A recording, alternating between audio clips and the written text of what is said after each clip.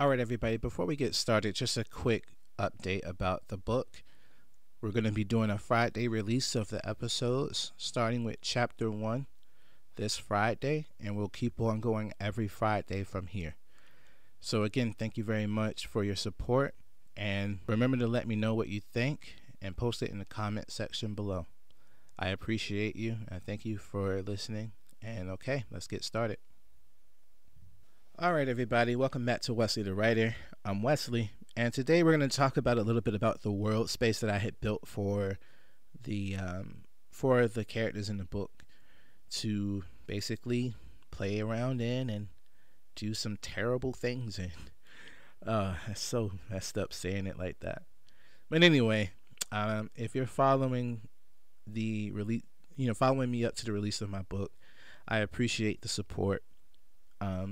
Again, if you have anything to add, any comments that you would like to throw my way about the book or about anything else, if you want to know more about my process or how things go about with me and how I do things, feel free to reach out to me. Again, you can hit me up on Twitter at the writer Wesley, or if I know you in person, we can just chat. But anyway, with that out of the way, let's go ahead and get started with today's episode. So, like I had mentioned before in the last episode, I had basically based the world of South, the entire series, on the 7 cities in Virginia. And that's because, well, it's what I know. I'll just put it to you like that. And so, I just growing up in the area, and I'm pretty sure those who have also grown up in the area will start to, well, for one, start to understand like what areas IRL that I'm really talking about. But then two, you'll be able to kind of see what I mean when I say certain things about, making time for things and making your own time to, or making your own fun rather, because let's face it, where we live at, there ain't a whole lot to do unless you got a bankroll. And I found myself kind of in that camp my entire life when I was coming up. Not so much recently. I mean, they've been adding a lot of different things that you can kind of just go to for free. And there has been a really good movement as far as like art and stuff in our area. But yeah, I feel like, when I was writing the book, I was thinking about the times when I was younger, and I remember coming up that there wasn't a whole lot to really keep the focus. But as I got older, I realized that the camps that we were putting ourselves in started to shift with the internet, the introduction of the internet, and how the internet has helped make more conversations happen that need to happen.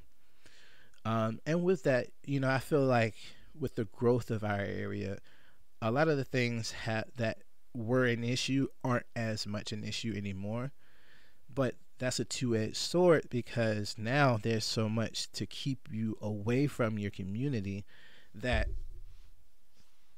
the growth that we were after as a community, I feel, has shifted to isolationism. But that's kind of worldwide now. As all of the developed countries have their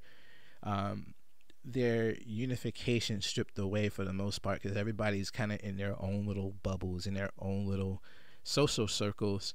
And to an extent, that's okay. But if you're alone, like if you don't really have anybody to actually see or visit, if you're an isolationist, not by choice, it can start to play on your mind. You can start to feel as though you can't really trust anybody, or you're being haunted by some memory of, what could be, or some thought of what could be, or whatever. And that breeds a restlessness that can only be satiated with consumption. And I talked a little bit before about being a consumer in the last episode. But that's the other side of the coin.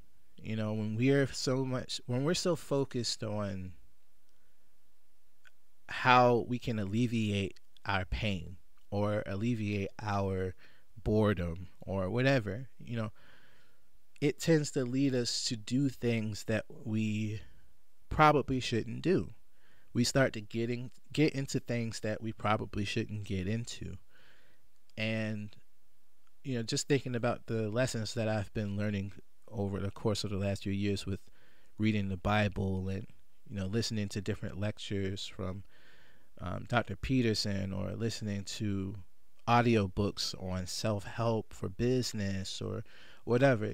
I've been listening to a lot of men and women saying the same thing, and that is we need to stop focusing so much on self-placation, and we need to start focusing on dealing with what's around us, dealing with the people around us, getting into actual conversations with people, and really focusing on our quality of living with the people who are around us. When we're not grounded in something, we can be swayed by anything. And to have deep roots somewhere requires you to be known by people for something. I feel like over the last few years we've been witness to upheavals in social structures that wouldn't really occur if we weren't flooded with so much information. And that's really been, I feel, the crux of our civilization for so long. It's just the abundance of information. I'm not saying that information is wholly to blame, but I am saying that because we have an what would you say, an unstoppable tap of information, or of, like, I'm thinking of plumbing terms here, so you have to bear with me, but like, we can't turn the spigot of information off. It's just there unless we get rid of our cell phones. But I love playing Genshin Impact too much to do that. But okay, let's dial it back a little bit and talk about the world space still, because like I said, I had based it off of the 7 cities, and a lot of the areas in the 7 cities have been influential as far as throughout the first settlements and things like that, with the some of the first ports and stuff being built in the area. And I think it's cool from a historical aspect that we had that I've grown up in an area that has been subject to so much change over the years. It has so much deep history in the colonization of America that I felt a bit attached to the idea that there was a lot that could be changed just based off of specific influences from other places. And those influences are good most times, but they can also be really bad too. So many different ideas being shared over the years.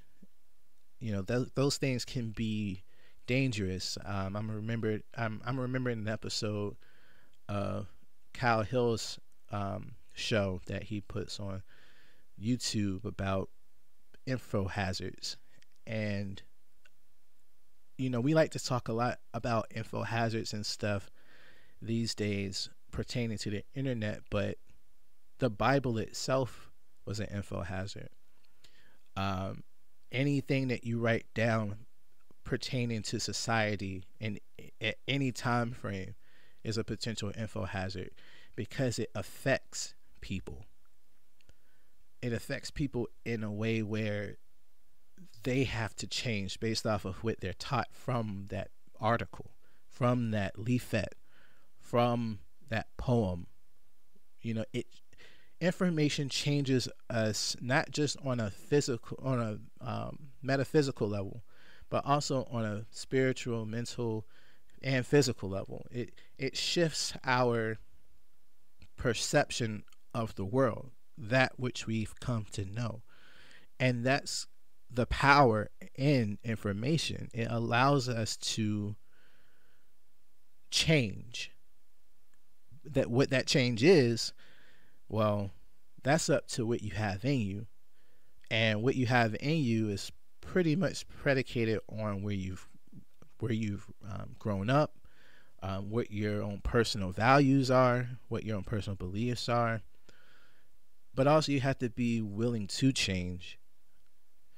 And a lot of this just kind of circles around the same concepts. And that's why I feel like I was really influenced by my area to write something like this, because we're a port, we're a port state. We have a bunch of, we have access to the ocean, which connects to other parts of the world. And that form of influence, I would say, really helped to shape what the book is referencing, and a lot of how the characters change, a lot of how business is conducted, and the motivations of the main villain.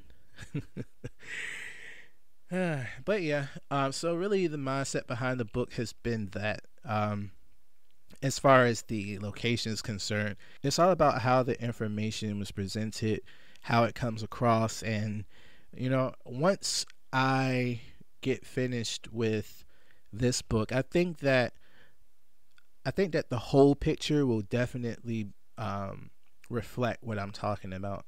So again, in conclusion, I thank you so much for following the series. I thank you for just bearing with me throughout the entire process.